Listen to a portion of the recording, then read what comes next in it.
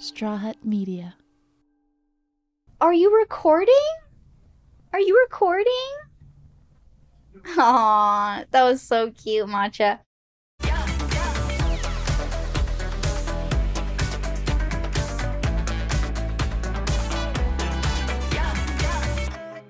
Hey guys, what's up? It's Jordyn Jones and welcome back to the Jordyn Jones podcast. In today's episode, I asked you guys on Instagram basically just to ask me questions. So it'll be a little random, a little bit of everything today. So if you want to hear about a little bit of everything about my life, then just keep watching.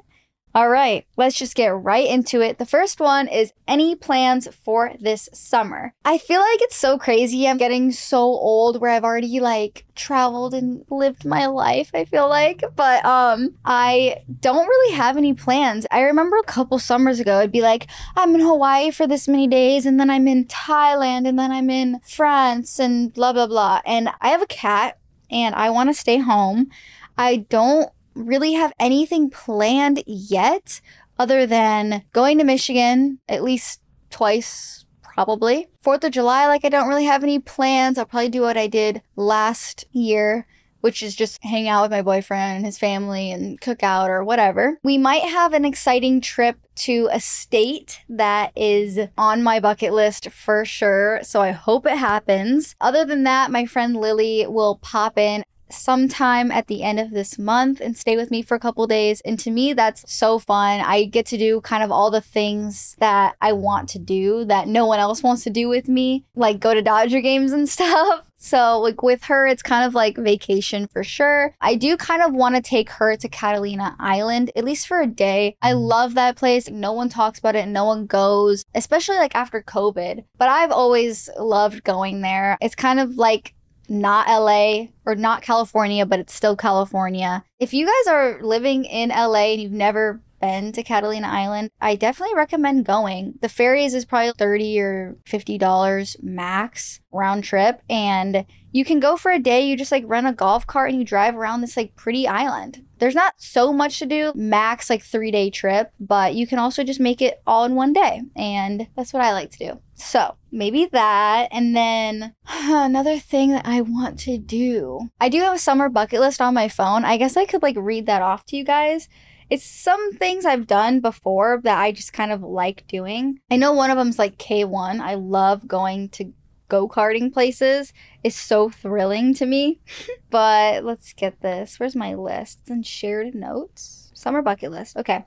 Dodger games, like I said. Indoor, outdoor movie theater. My boyfriend and I have done basically all of these things already in the first summer that we met. Beach bonfire, beach days, bikes on the beach. I just did this in January. So fun. You can rent a bike at Perry's Cafe in Venice, Santa Monica, Marina Del Rey even maybe. But you rent it in Santa Monica and you bike all the way to Venice and you get lunch. You can shop around Venice. It's just so fun to do any day. We did a San Francisco trip last year, not summer, spring break though. I do want to go to Hawaii. I do want to go to New York. And I also maybe want to go to Florida to visit my other friend. I want to do some more stuff I've already done, which is kind of weird. I don't really want to go try new things right now or go to new places. I miss New York and my friends there. I miss Hawaii and the things I've already had there. I want to go to Florida to see my friend, and that is new. If that makes any sense, where you kind of have already been somewhere and you miss it. I kind of am in that stage of my life right now. Car shows, of course, is something I look forward to pretty much every week. But now it's kind of not even car shows. It's kind of just car stuff with friends. And we kind of make our own drives or groups and lunches, and that's kind of more so what I do now. Catalina is on this list. Disney or Six Flags.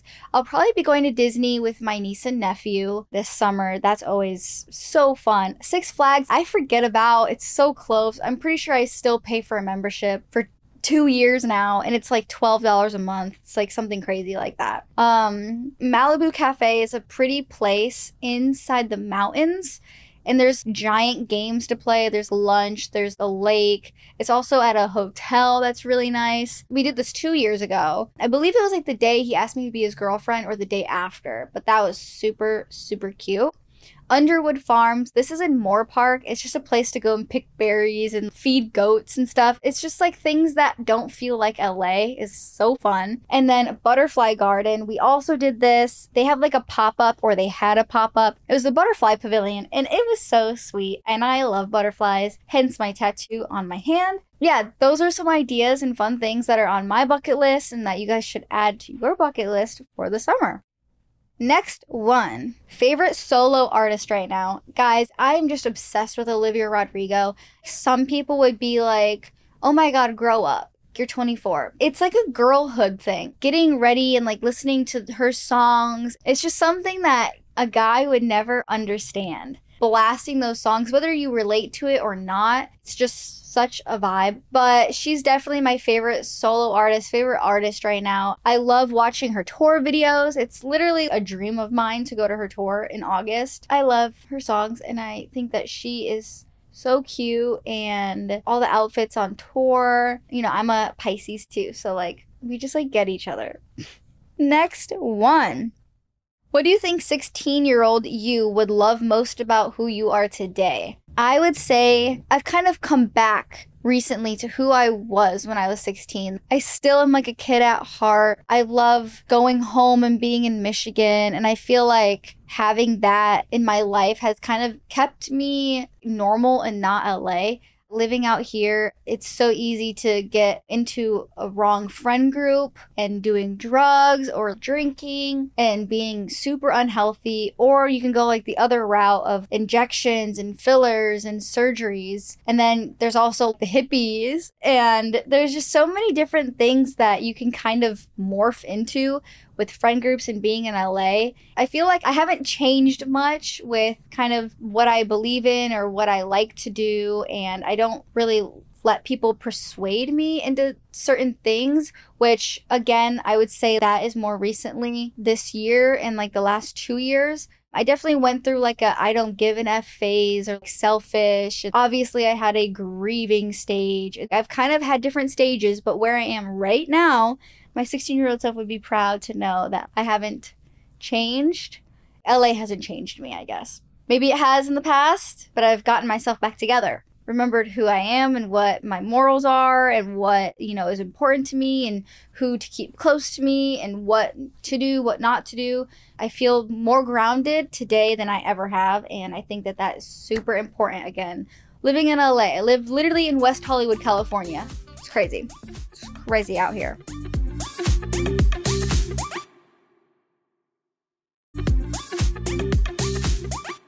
All right, this question is, how are you doing mentally, physically, and emotionally? Mentally, I feel like I am always pretty good. I'm always pretty solid. I have my moments, but I would say my lows are still pretty high in the broad scheme of things, I guess. Physically, pretty good. Everything is feeling good, except a minor hurt ligament maybe on the top of my foot from playing pickleball too much in the wrong shoes. But literally other than that, I feel amazing. I still am active and taking care of myself. Emotionally, this definitely goes up and down, but right now I'm super good. I am super happy lately, and I feel like everything happens for a reason, and I've just continuously been getting lucky with certain things. I swear I've been having lucky girl syndrome, and I say my affirmations and I spread positivity and love, and I, you know, want to get that back in return. So that is just kind of how I've been living in my recent mottos, but everything has been very good.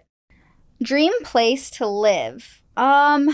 One thing I have been thinking about is that I want to buy a lake house in Michigan because I love Michigan. I think it's a great place to be, even if it's just for the summer or just another house to have. I don't think it would be my permanent one. If I had one house, it would not be Michigan. It would probably be California. But yeah, I want to be at least Michigan and LA. I mean, technically I am because I have my house in Michigan, but I just mean a lake house. A lake house in California. Those would probably be like my dream places. In LA though, probably Malibu or just somewhere not in Hollywood Hills, Bel Air. That's not like my dream. That's probably like in the near future, but not like dream house. So yeah, those are my dream places. But hopefully one day, lake house in Michigan. Even if I just buy land and build, that would be super cool too.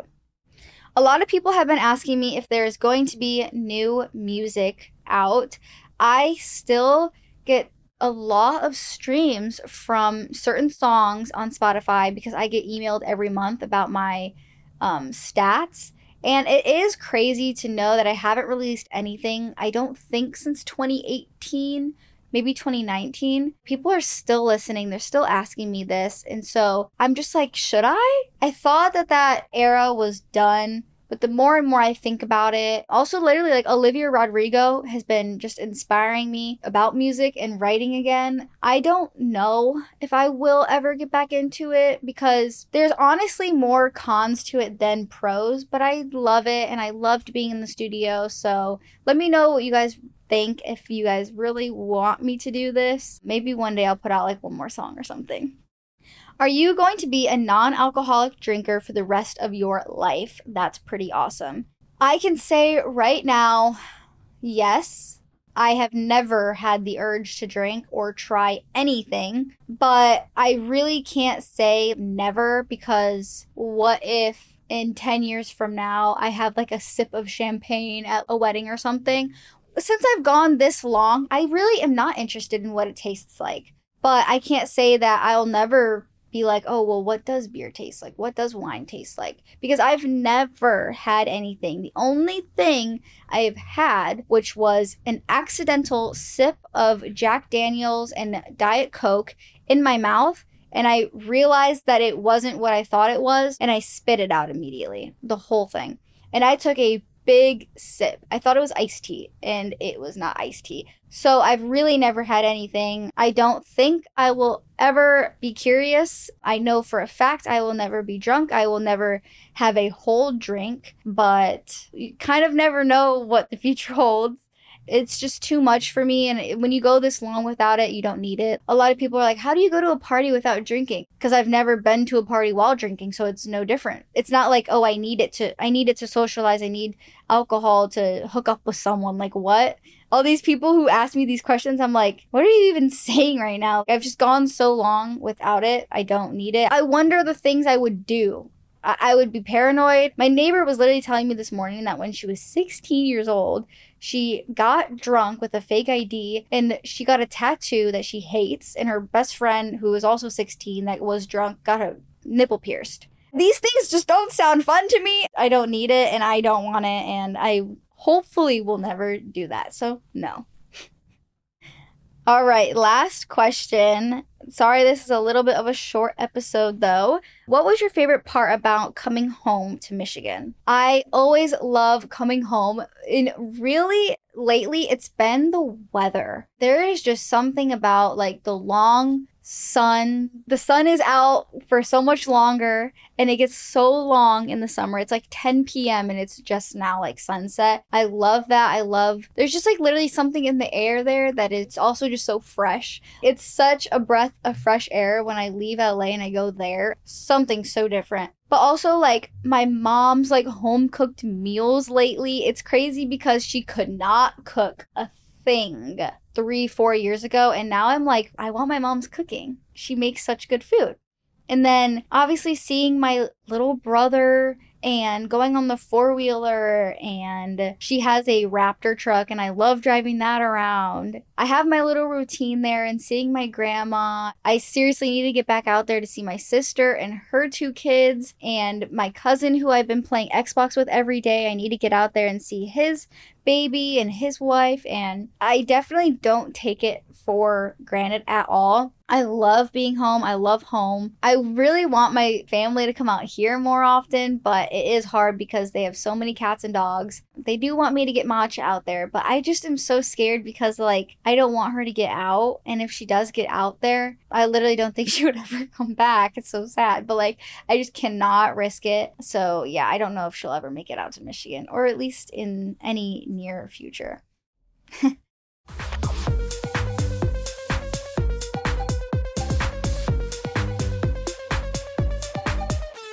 All right, guys. Thanks so much to everyone who asked me the questions on Instagram. We do have a podcast Instagram, Jordyn Jones Podcast, and TikTok, Jordyn Jones Podcast.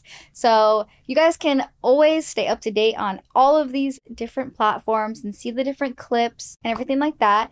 And before you leave, make sure to subscribe and go follow us and like us on Apple Podcasts and Spotify. And I will see you guys next Wednesday with a new episode. Bye! You've been listening to the Jordyn Jones Podcast.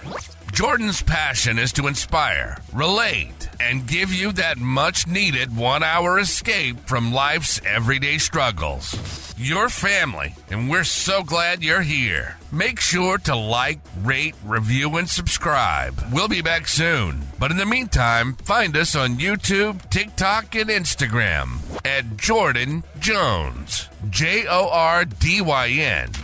This production is brought to you by Straw Hut Media, hosted by Jordyn Jones, produced by Ryan Tillotson, edited by Daniel Ferreira. Additional production help by Carolyn Mendoza, Ali Ahmed, and Samir Gonchi. Keep shining bright like the diamond you are, and see you next time on the Jordyn Jones Podcast.